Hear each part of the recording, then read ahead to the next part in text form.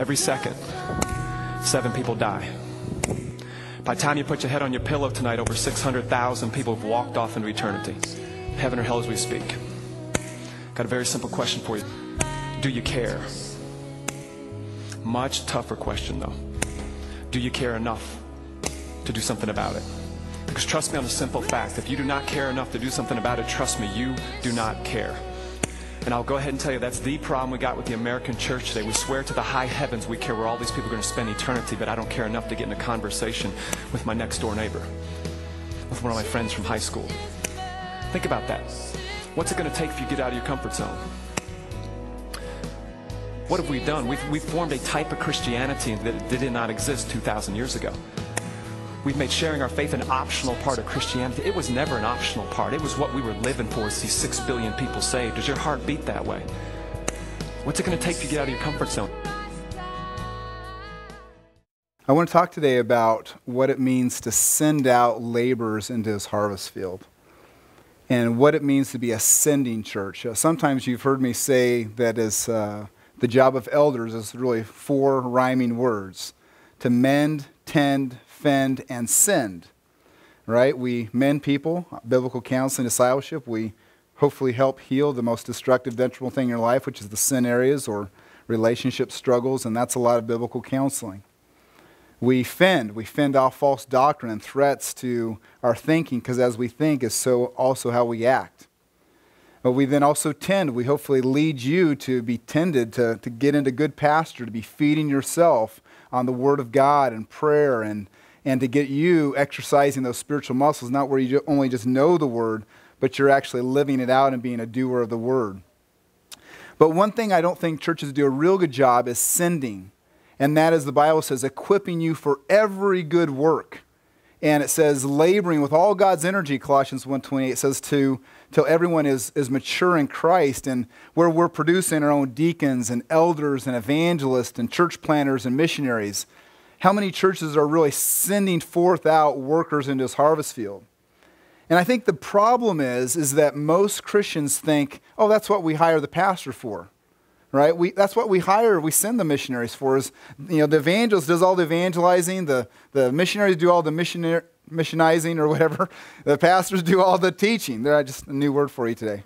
All right, missionizing. Chad Laird, right there. 11:30, March 29th. But I would say, are we sending and reproducing ourselves spiritually? And here's the difference. My prayer is for this church that the Lord would help the elders equip you where you see, I may be that next deacon. I may be that next pastor, that church planter. I may be called, where my hope and prayer for you is that all of you consider, what's my role? Because I truly believe the growth of churches is so hindered because 10% of the people are doing all the ministry usually, and about 1% of the church is doing all the evangelizing. But the key for explosive growth we see in the book of Acts, like in the Tuesday class, where it says they went from 120 in chapter 120 people in the upper room in chapters 1 and 2, and then 3,000 in chapter 2, and then 5,000 in 3 and 4, and it says God was continuing to add to their number daily. The difference, I think, with that is that every Christian got the vision that says, I'm to be a spiritual reproducer. And I think if all of us led, as you've heard me say, one person of Christ every year, it would be exciting to see that I have, if you're a man, you have another man, you've reproduced yourself spiritually. If you're a woman, another woman, or your children, and say, where is our fruit, each of us individually? And I want to talk about saying, if you want to be an effective evangelist, if you want to have that kind of growth, we want to be like the book of Acts and have that kind of spiritual reproduction. It's not just the job of Calvin and Dennis and Chad and Jim and Adam and Kevin and some of our deacon candidates. It is all of us making the most of every opportunity where it's your job. There are some Christians the elders will never have, or some unbelievers will never have a chance as the elders to talk to them. You've got the mission. It's you. It's all on you. You're the one who has that angle, that relationship, to build the bridge of relationship to carry over the gospel to them. And I would say, how well are we doing that? I've heard a recent statistic that, you've heard me say less than 5% of Christians ever share or lead someone to Christ. There's a recent study that said less than 2% of Christian men have ever shared their faith or witnessed to someone ever. Wow. So this is what I want to talk. How do we become a sending church? How do we become that kind of church where it's not just the few, the proud, the brave, it's all of us making the most of every opportunity? That's what I want to talk about today.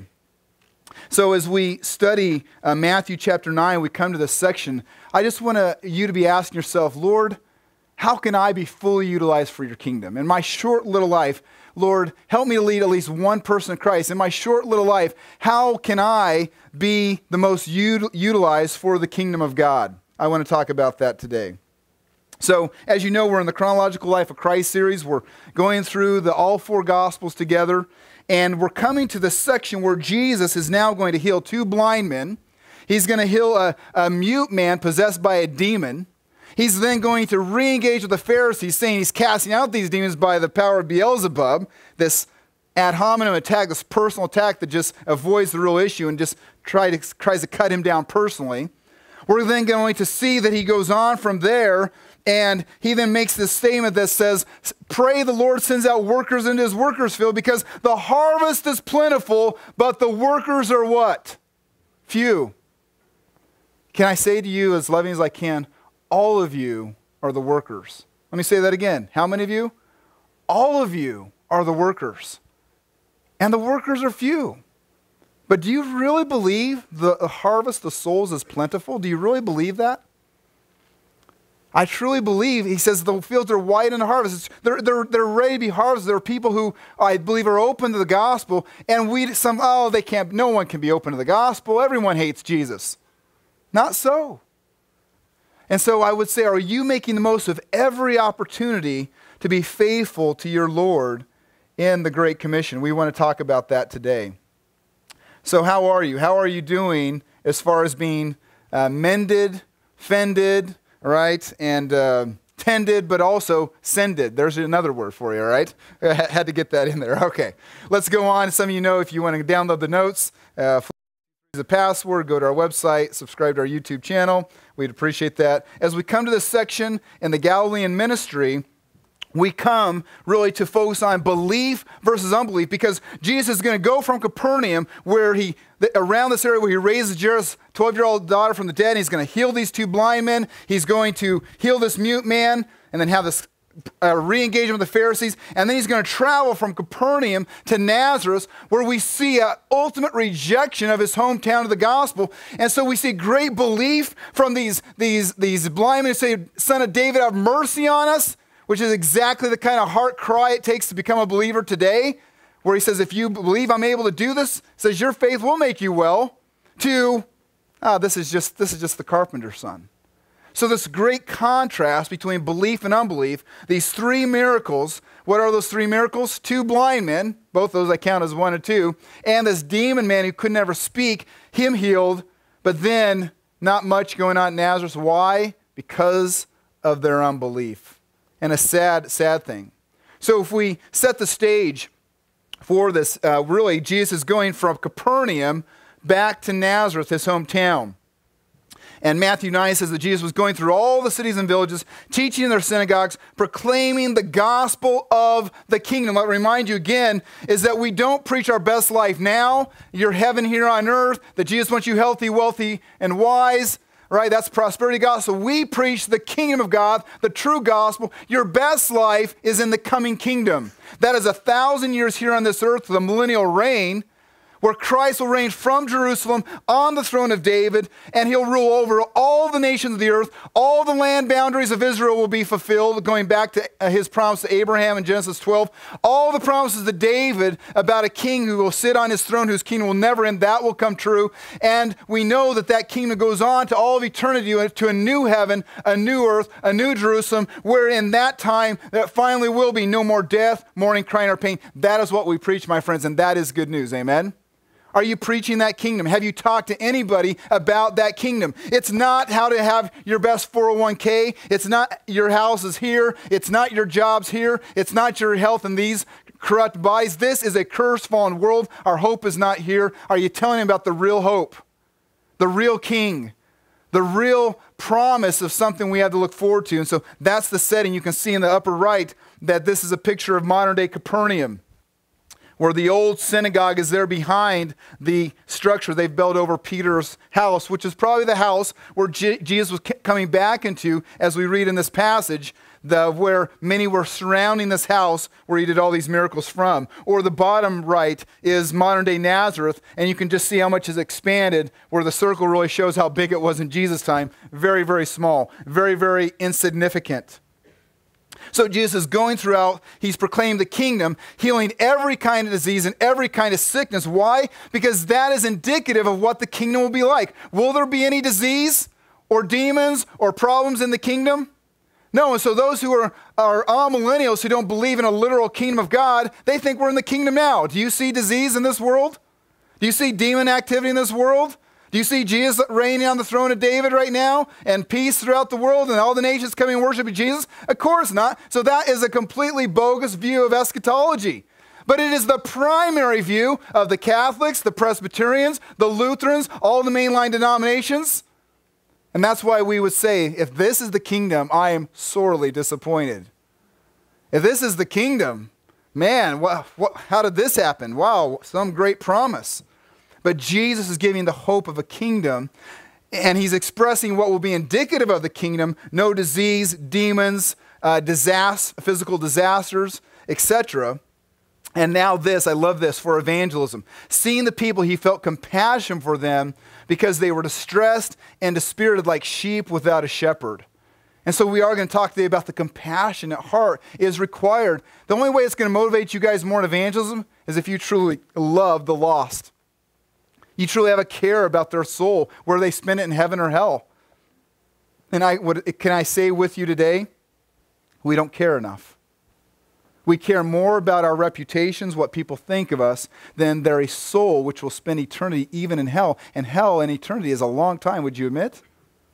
So why do we care more what people think of us than what God thinks of us? Why are we so focused on all other things except for the Great Commission? When is the last time you've witnessed to anybody? When is the last time you've had an opportunity to share the full gospel to somebody? I was encouraged to hear of someone in our church this week who literally used that word. I had a chance to share with my relative the full gospel. Praise the Lord. And may we pray and ask God to give that day every week, because that is what we're here for. Mark Cahill, I'm going to end with in our conclusion a video by him. He wrote a great book, The One Thing We Can't Do in Heaven, and he says the one thing we can't do in heaven is evangelism. That is the main mission we have as believers here on earth. Have we forgotten the mission?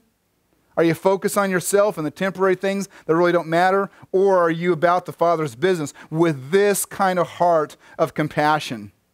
So he's going through all of Galilee, and that's the stage that we set here. If you see this, he's traveled now by foot, and Google tells me it takes about 9.5 hours to walk there. So anybody gone on a 27-mile walk recently? All right? Got in about a 10, 15-mile bike ride yesterday. Cold, by the way. Cold, cold, cold. So I have nothing to complain about. I had a bike. Jesus had two wheels called his 2 feet. We call those in the infantry, we call them your dogs. Man, my dogs are tired, right? Because, I've just been on them all day. But that's the setting to see how Jesus might have walked there. That's the setting that we're looking for. 27 miles of fun and fellowship on your dogs or on your wheels a lot. All right? We'll look at some of these other things here. Let's look at Matthew 9, which Josh read earlier, that we should be beseeching the Lord of the harvest to send out workers into his harvest. Have you been praying for your missionaries? Have you been praying God would raise up to utilize us all as evangelists, but also even to raise up those evangelists in the office to go throughout America, to go throughout the world, specifically with the mission of evangelizing? That's something we don't pray about as much, and we need to beseech the Lord. And then we're going to look at Mark 6, but before sake of time, we'll look at this rejection in Mark 6, also in Matthew 13. So the title of my message today is Effective Evangelism. 5 essentials for effective evangelism. For what purpose? So that we send out workers from TBC into the plentiful harvest. 5 essentials for effective evangelism. I'm going to give you 5 main points for sending out workers, even from this church, into the plentiful harvest of souls. We better get with it for sake of time. The first point, effective evangelism requires. So all 5 points are going to have this phrase. Effective evangelism requires, here's the first thing. The first thing it requires is interacting with the lost. Some people are Christian isolationists. They have separated every bit of their lives where the only people they know, whether they're kids or themselves, is Christians. Can I tell you, we are not called to do that. We are not called to be Christian isolation. We are to be called Christian interactionists. There's my third word for the day, right? Right? And I'm all full of new words here. But if you don't know any unbelievers, you are not building a relationship with unbelievers. I will tell you, don't be surprised if you never win any unbelievers. How many of you, if a stranger came up to you in a mall and quote unquote witnessed you and says, hey, you're single, said, hey, I've got a mail order bride. You have 5 seconds. I want you to choose and get married to a person you've never met, and a stranger is producing this to you. Would you accept that there on the spot? Why do we think then sometimes that we come and witness to strangers in a mall witness, and not that that's bad with youth groups, but I would say we consider things, we count the cost, and that takes place in the context of relationships of people we trust. Amen? And so it's relational evangelism. That's what we see Jesus doing, is he interacted with the lost. He interacted with the lowly of lowlies. He was not afraid to touch the unclean and get his hands dirty, being with those that culture and society rejected. But how many Christians are like, oh, that person's poor, or that person's dirty, or that person, is not very smart, or that person, if I'm hanging around them, that would really kind of, that's just not the kind of people I want to hang out with. It says that Jesus was going on from there. 2 blind men followed him, crying out, have mercy on us, son of David. And when he entered the house, the blind men came up to him, and Jesus said, do you believe I'm able to do this? They said to him, yes, Lord. He touched their eyes, and this key phrase, it shall be done according to your faith. Their eyes were opened, and then Jesus sternly warned them not to tell anybody about that, but the news spread throughout the land. So I want to focus on 3 phrases. Have mercy on us. Do you believe I'm able to do this? And it shall be done according to your faith. All right, so 3 key phrases. Let's look at the first one. Have mercy on us. This Greek word means to have pity, to have compassion, to show a merciful attitude towards. I think we lack that. And can I just challenge you, if you lack that with the lost, you've seen too many, pictures of World Vision type things and you're like, oh, that's just trying to move me, and you no longer have a compassion for those who are not fed or clothed. I can say to you, my heart has been hardened at times. Well, you can't manipulate me into doing that. I can't possibly reach everybody, so I'm not going to do anything. I told you that the saddest thing, we were at a concert one day was they were doing a Compassion International in the break time, and guys were going to the Newsboys concert tonight. I'm sure they might do something tonight. And one guy, you could feel the Lord really put on his heart, and he stood up to take one of the envelopes, in that case in the concert. And I remember the wife taking by the belt and pulling him down. That was sad. But you know what was maybe even sadder? Was the Chad and Marissa who never stood up to begin with. And I could say, oh, we have about that, and I have my giving elsewhere, but did I really have my giving elsewhere? And your discretionary income, what do you do with your discretionary income? How much of your discretionary income do you really give towards anyone but you? I say this to myself. I'm the first one to check this area. Do I have a mercy, a compassion, a heart that truly is not about myself and my comforts and having the comfortable Christian life? It's really focused on Christ and others. Do I really have that compassion, that mercy?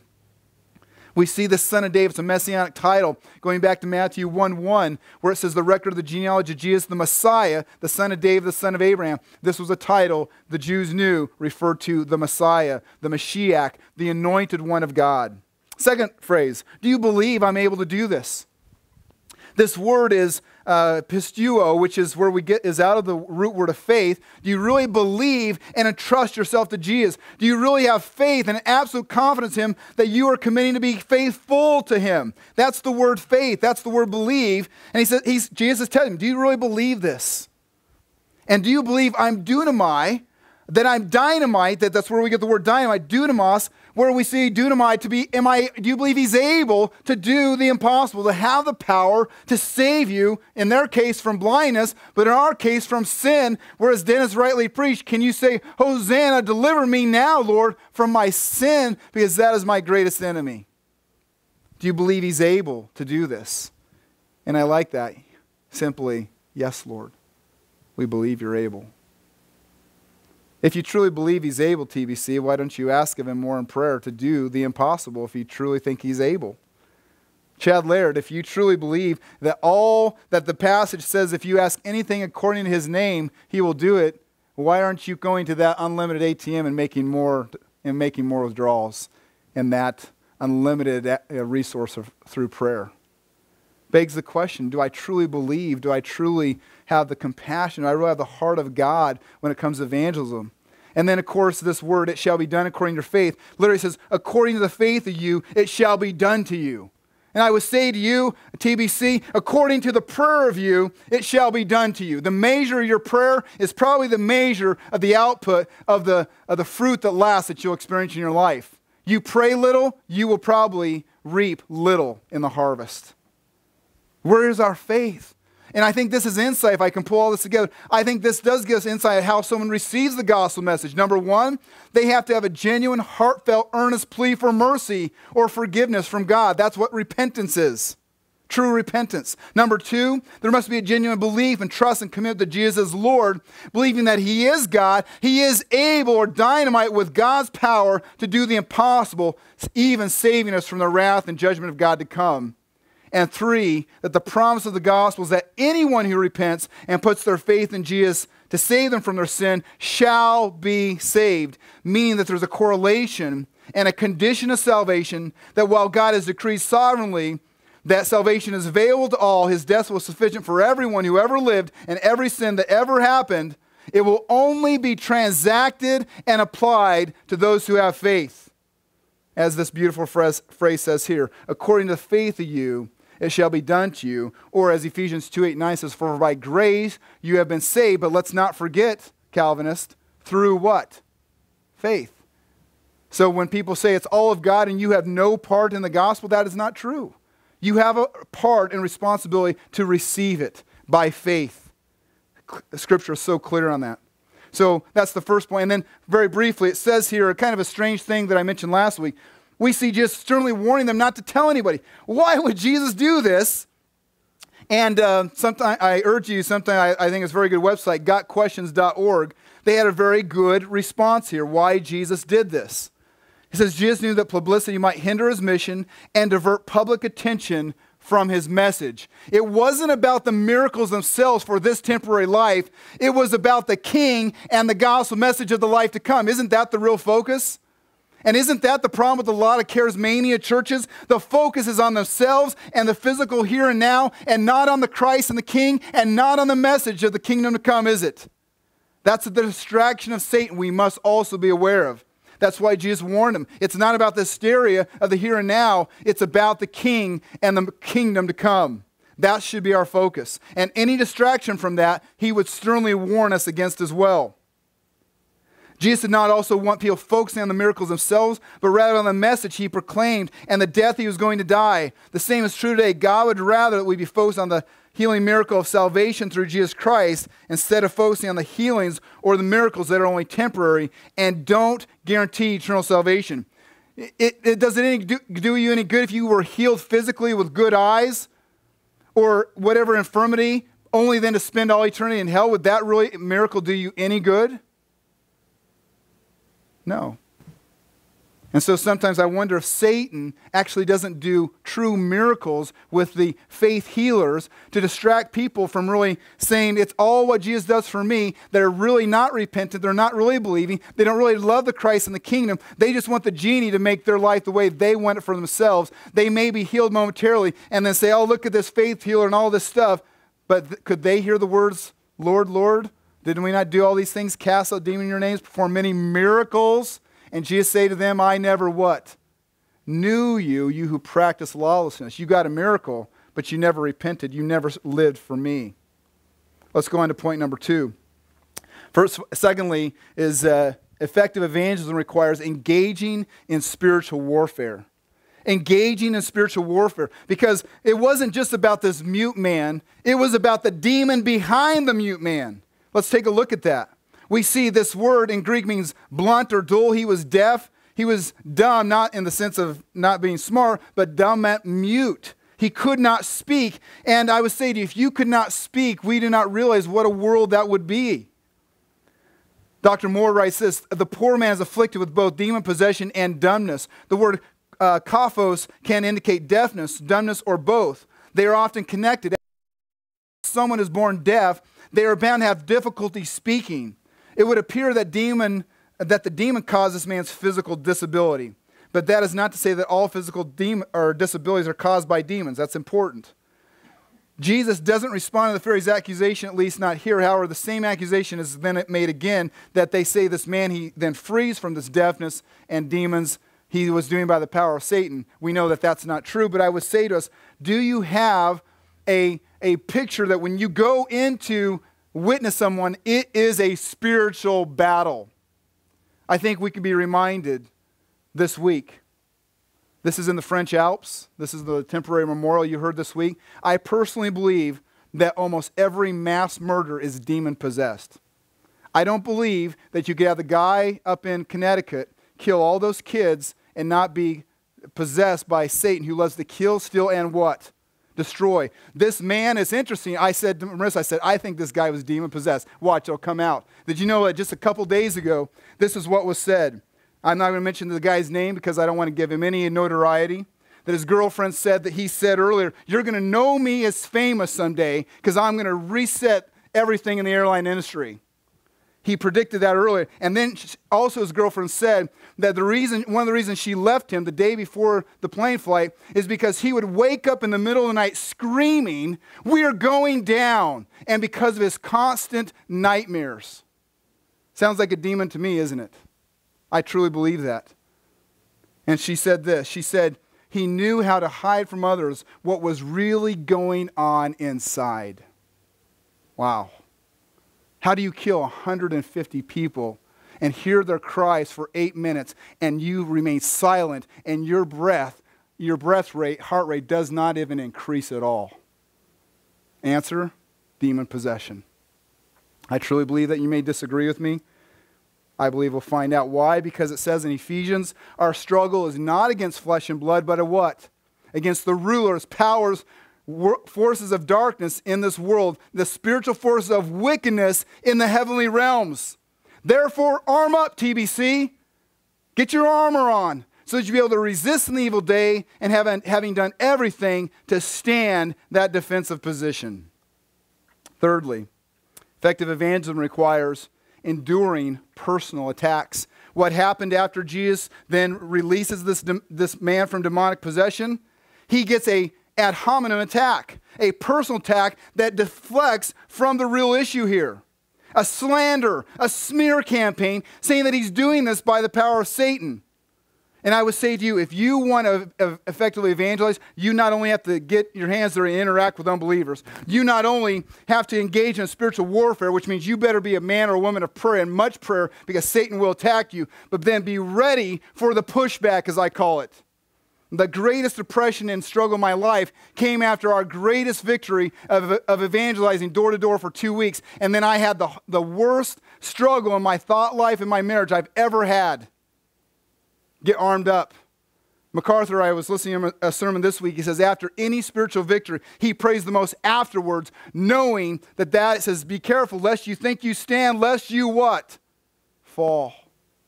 And get armed up, because here is the pushback. Pharisees accusing that Jesus casting out the demons by the power of Satan. So beware of the counterattack. And the enemy, who, if he has one enemy, it will always be in the area of evangelism. Why? He can't get you back. You're safe in the arms of the Lord and double-handed by the Father. No one can separate you out of his hand, John 10. But he will do anything to keep you from stealing more of his sheep from his pen. Anything. And that's what's going on here. these personal attacks. The Wikipedia says ad hominem attack is Latin for to the man or to the person. It's short for an argumentation that attacks a person's character rather than the content of their arguments. That's exactly what the Pharisees are doing here. MacArthur writes, the Pharisees had seen enough of Jesus' power to know it was God's power, but in their willful unbelief, they said his was the power of Satan. They knew it.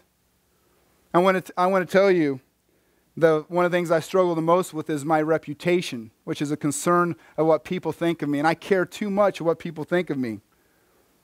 So when we've taken a stand on a couple things, and I heard back that some at other churches called me the spawn of Satan, all right, I was greatly despondent about that. But should I be? No. Marissa recently was called something very terrible by a so-called Christian person. And I would say we will struggle with our reputation, and that's part of the smear campaign. It's part of anything to do to keep you from evangelizing. I would say resist it, my friends. Be very careful also then, I would say, about receiving an evil report about another Christian. I've passed out this article to a lot of people recently. How to guard against the defilement of listening to an evil report. If anyone comes and says to you an evil or very negative thing about another Christian, can I say to you, let's get armed up about this, people. I hear sometimes slander I heard some slander about another pastor in the community. And I'm thinking, because I'm competitive and I want to be the greatest, church in the air, I'm like, oh yeah, that guy's good. Can I tell you, that's wrong of me. I haven't checked out the facts. I don't know that situation. I don't know that person. And I would say I think most of the lies about the pastors, the good pastors there, are lies. And they're coming from God's own people. Don't believe it. If someone comes to you with a very negative thing about another Christian, in order to change your perception from positive to negative about me or this church or anybody, guard yourself, as Hebrews says, from the bitterness that defiles what? Many. Because what are you doing? You are allowing that evil report to keep them from obeying Scripture, which says they're to go one-to-one, go privately, graciously, and quickly. When you hear all the details and someone else knows the details that they have against another person before they do, you're enabling them to sin because they're not following Matthew 18, are they? So I urge all of us, if someone comes to you and says, wait a minute, that sounds like a kind of a pretty negative thing. Have you told that thing to this person? Well, no, I don't. I'm just kind of checking with you to make sure it's a legitimate Matthew 18. That, my friends, is an excuse. That's hogwash. You go and you say, no, I should not know about this before the person. I'm not going to enable you to not follow Scripture. You go to them privately, graciously, quickly. After you've done that, you come back to me. If we would all do that. Because otherwise, we are kind of following in the Pharisees ad hominem attacks against godly people. Look at the definition. An evil report involves a distortion of facts, incomplete facts, or false information. It is given with wrong motivations and causes the hearers to come to inaccurate conclusions and to respond with unscriptural solutions. Evil reports are so destructive that they can even destroy long-lasting, close friendships. As Proverbs 16 says, a whisper separateth close friends. Can I say to you, we all struggle with this. I struggle with this. None of you are immune from the gossip and slander, temptation. Not I or Marissa or anybody else. We need to work on this. But if we will work on this, we will be a close and productive and effective evangelizing church. Amen? Because what more can the unbeliever then use as excuse from evangelists say, these people gossip and slander and are at each other's hearts just as much as the world. That's all bogus, this Christianity thing. So much for this love one another as I have loved you thing. Guard your hearts. Fourth, effective evangelism requires caring and having compassion for the lost. That's why we see, let's read it again. Jesus going throughout all the villages, preaching the kingdom of God, healing all the sicknesses and diseases. Verse 36, seeing the people, he felt compassion for them because they were distressed and dispirited like sheep without a shepherd. Then he said to the disciples, the harvest is plentiful, but the workers are few. Beseech the Lord of the harvest, that therefore send out workers in his harvest. MacArthur writes, Jesus had banished illness in an unprecedented healing display, giving impressive evidence of his deity and making the Jews' rejection all the more heinous. He was moved with compassion. Here, the humanity of Christ allowed expression of his attitude towards sinners in terms of human passion. He was moved with compassion. Whereas God, who is immutable, it says, and so it says Christ, who was fully human with all faculties of humanity, was on occasion moved to literally tears over the plight of sinners. Remember when he said, oh, Jerusalem, oh, that I long to gather you as a mother hen with her chicks, but you were unwilling. Do you have that kind of heart? And then you see that he saw they were weary and scattered. The people's spiritual needs were even more desperate than the need for physical healing. And he would meet that need and ask that we meet that need by praying that God sends out more laborers into his harvest. So we need to pray that we are about God's plan. The greatest sermon I ever heard was by an evangelist at a church in California. And he reminded me of the story of Pastor John Harper during the 1917 or 18 Titanic thing here. It says, John Harper was born to a solid Christian parents on May 29, 1872. It was on the last Sunday of March 1886, when he was 13 years old, that he confessed Jesus as his Lord and Savior. He never knew what it was like to sow his wild oats. That's good. That's true for many of us who grew up in Christian homes. Praise the Lord. Sometimes the greatest testimony isn't what Christ saved you from or out of, it's what he saved you from even to beginning with. Amen? And he began to preach about 4 years later at the ripe old age of 17. And it says that he would go down in the streets of his village and pour out his heart, his soul, in earnest entreaty for men to be reconciled to God. As Harper's life unfolded, one thing was apparent: he was consumed by the Word of God. When asked by various ministers what his doctrine consisted of, he was known to reply, the Word of God. After 5 or 6 years of toiling on the street corners, preaching the gospel and working in the mill during the day, Harper was taken in by Reverend E.A. Carter of Baptist Pioneer Mission in London, England. This set Harper free to devote his whole time of energy to the work so dear to his heart, evangelism. Soon, John Harper started his own church in September of 1896, what is known as Harper Memorial Church, there still in England today. This church, which John Harper had started with just 25 members, had grown to over 500 members when he left 13 years later. During this time, he had gotten married, but was shortly thereafter widowed. Talk about pushback and temptation and hardship. However brief his marriage, God did enable John Harper with a beautiful little girl named Nana. Ironically, John Harper almost drowned several times during his life. When he was 2.5 years of age, he almost drowned when he fell into a well, but was resuscitated by his mother. At the age of 26, he was swept out to sea by a reverse current and barely survived. And at age 32, he faced death on a leaking ship in the Mediterranean. Perhaps God used these experiences to prepare his servant for what he faced next.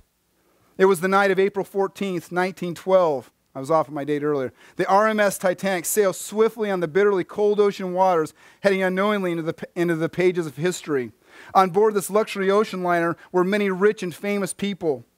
At the time of the ship's launch, it was the world's largest man-made movable object. At 11:40 p.m. on that fateful night, an iceberg scraped the ship's starboard side, showering the deck with ice and ripping open 6 watertight compartments. The sea poured in. On board the ship that night was John Harper and his much-beloved 6-year-old daughter, Nana.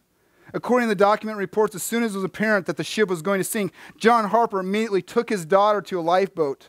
It is reasonable to assume that this widowed preacher could have easily gotten on board this boat to safety.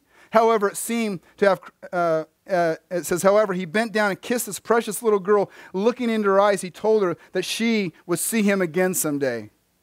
The flares going off in the dark sky should perhaps reflected the tears of his face as he turned and headed towards the crowd of desperate humanity on the sinking ocean liner. As the rear of the huge ship began to lurch upwards, it was reported that Harper was seen making his way up the deck yelling, "Women, children, and unsaved into the lifeboats!" It was only minutes later that the Titanic began to rumble deep within. Most people thought it was an explosion. Actually, the huge ship was literally breaking in half. At this point, many people jumped off the decks and into the icy, dark waters below. John Harper was one of these people.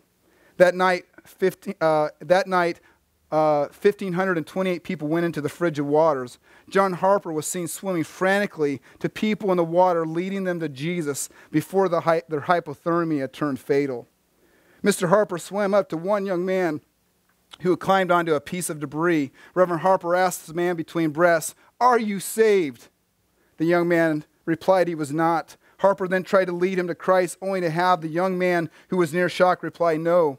John Harper then took off his life jacket and threw it to the man and said, "Here then, you need this more than I do." and swam away to other people. A few minutes later, Harper swam back to the young man and succeeded in leading him to salvation. Of the 1,528 people that went in the water that night, 6 were rescued by the lifeboats, and one of them was the young man on the debris. 4 years later, at a survivors meeting, this young man stood up and in tears recounted how after John Harper had led him to Christ, Mr. Harper had tried to swim back to help other people, yet because of the intense cold, he had grown too weak to swim. His last words before going under the frigid waters, according to this man, were, "Believe on the name of the Lord Jesus Christ and you will be saved." What a way to go.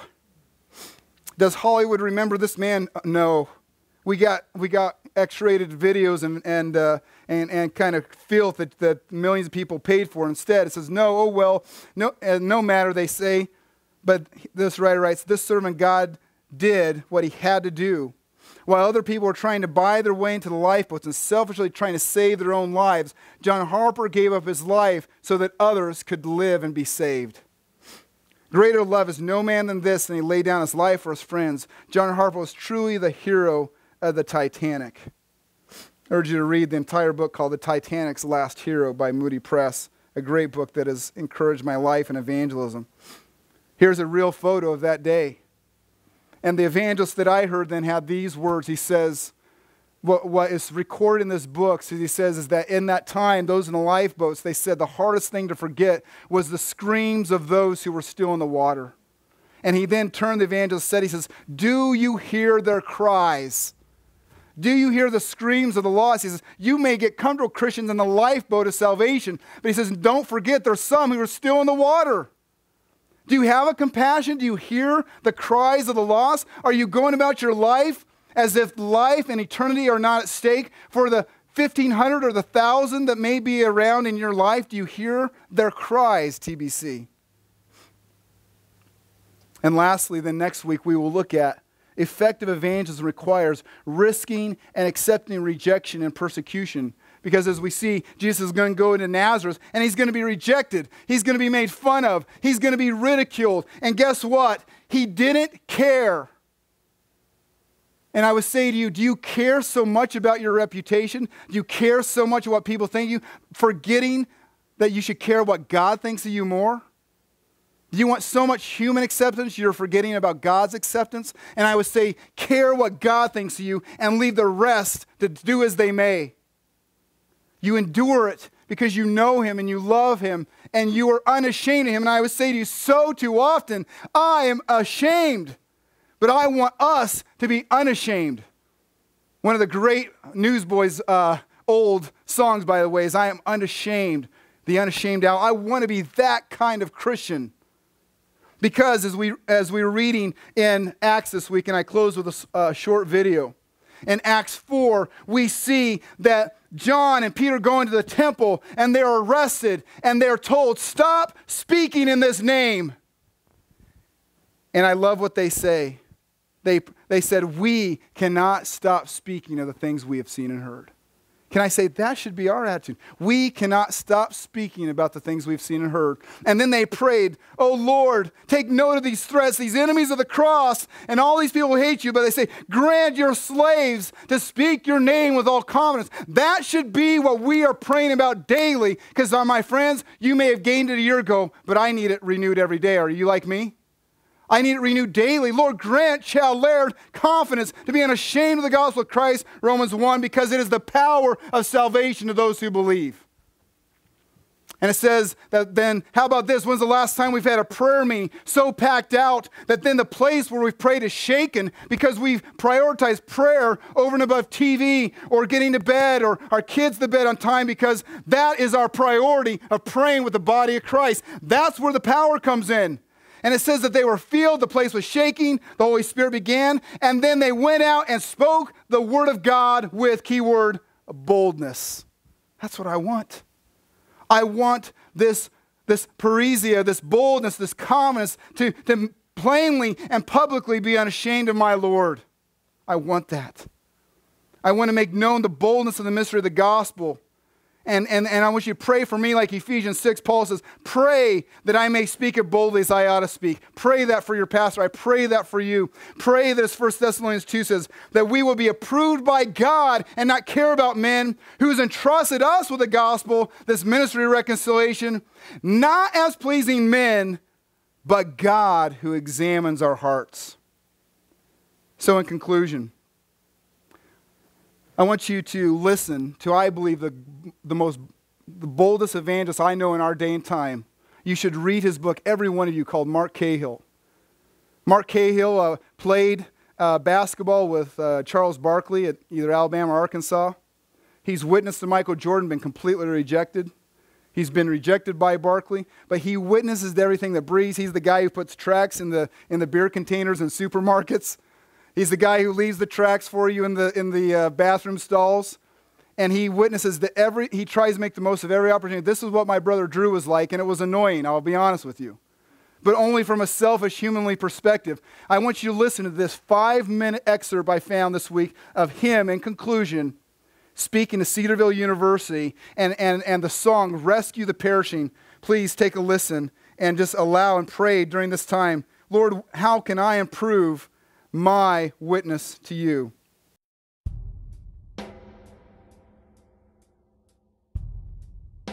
If your dream is to be with the Lord Jesus Christ, trust me, death beats life. Do you believe hell's a real place? If you believe hell's a real place, you can never ask yourself the question, how can I share my faith with that person?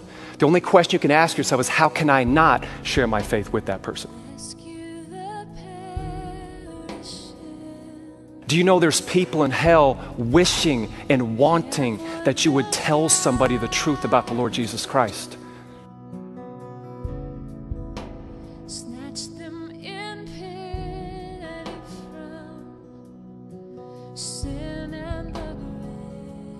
People in heaven believe in personal evangelism. People in hell believe in personal evangelism. But what is sad today, born-again believers in Jesus Christ on planet Earth today don't believe in personal evangelism. Every second, 7 people die. By the time you put your head on your pillow tonight, over 600,000 people have walked off into eternity. Heaven or hell as we speak. Got a very simple question for you. Do you care? Much tougher question, though. Do you care enough to do something about it? Because trust me on the simple fact, if you do not care enough to do something about it, trust me, you do not care. And I'll go ahead and tell you, that's the problem we got with the American church today. We swear to the high heavens we care where all these people are going to spend eternity, but I don't care enough to get in a conversation with my next door neighbor, with one of my friends from high school. Think about that. What's it going to take for you to get out of your comfort zone? What have we done? We've formed a type of Christianity that did not exist 2,000 years ago. We've made sharing our faith an optional part of Christianity. It was never an optional part. It was what we were living for, to see 6 billion people saved. Does your heart beat that way? What's it going to take to get out of your comfort zone? You want a heavy piece of truth? Here's a heavy piece of truth. I can guarantee you one thing that you can't do in heaven that you can do down here. You can worship God in heaven. You can praise God in heaven. You can sing songs to God in heaven. You can read your Bible in heaven. But one thing you can't do in heaven that you can do down here is share your faith with a non-believer. Okay, why? There's no non-believers there. Do you know from the day you die to the end of eternity, and there is no end of eternity, you'll never, ever, ever be able to share your faith with a lost person again? If that's true, and you know it's true, shouldn't that be one of the high callings of our life, is to reach out to all these lost people? Do you understand, when I take my last breath with this body, I will never talk with a lost person again for all of eternity? That's a heavy piece of truth. Haven't you been comforted by the blood of Jesus Christ? Have you not been? Or are you just going to sit here and sing songs about it while there's an entire world out there with so much pain in their life, and you've got the answer to it, and you will not give it away to these people? If you're not out of your comfort zone, I'm about to challenge you to get out of it, okay? And to stay out of it. I'm crazy. Okay, I'm crazy. I'm getting crazier in a biblical way. I want 6 billion people saved. And it's not going to happen unless all of us who claim the name of Jesus Christ walk in and stand up for what we believe. Does that make sense?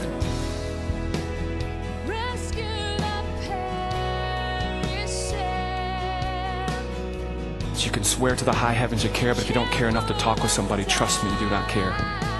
There's people at gay and lesbian festivals that need so desperately to hear from you. There's people at Antioch that so desperately need to hear from you. And you're keeping it to yourself. Selfish. You gotta be selfless. But you have some serious questions to ask yourself.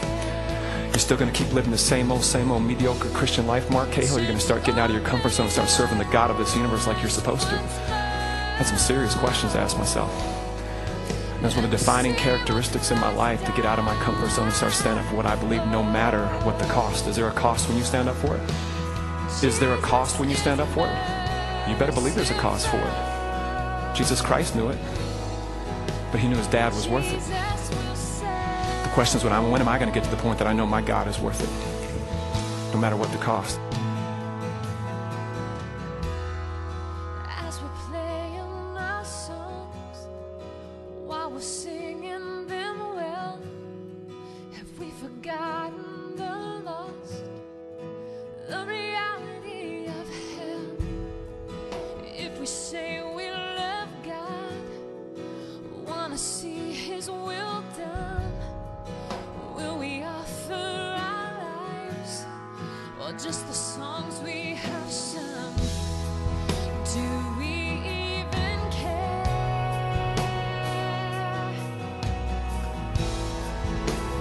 When will we care? If I can't witness out there and I can only witness down here, what's the only way we'll ever get good at is what? Practice, because it's not a gift. It's just an issue of obedience or disobedience. It's not a gift. It's just an issue of obedience or disobedience. We plant, we water, only God gives the increase. Real simple. Jesus is merciful. Death means just the beginning. It's just the beginning in a place called heaven, or just the beginning in a place called hell. So always remember that the people you go to a funeral, they're not dead, they're alive. The question is, where are they, and who warned them? Who spoke truth into their life and do that? Snatch people from the fire and do not let them go to hell. You snatch them back and don't let them go there. Jesus is merciful. The question is, when you walk out of here, where are you going? Jesus is When you die, you don't get a do-over. You don't get a mulligan. You don't get a second chance.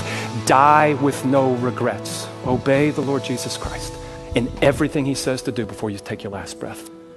God takes no pleasure in the death of the wicked. He takes none. We need to stand up and be bold. 100 years from now, we're all dead anyways. We're all dead. Understand what matters. Souls matter to God, yes or no? It was proven on the cross 2,000 years ago. Your job is to warn people. It's their choice what to do. But if you love somebody, trust me, you'll blow the trumpet loud and long and hard, okay, and snatch them from the fire. And do not let them take a last breath without the Lord Jesus Christ.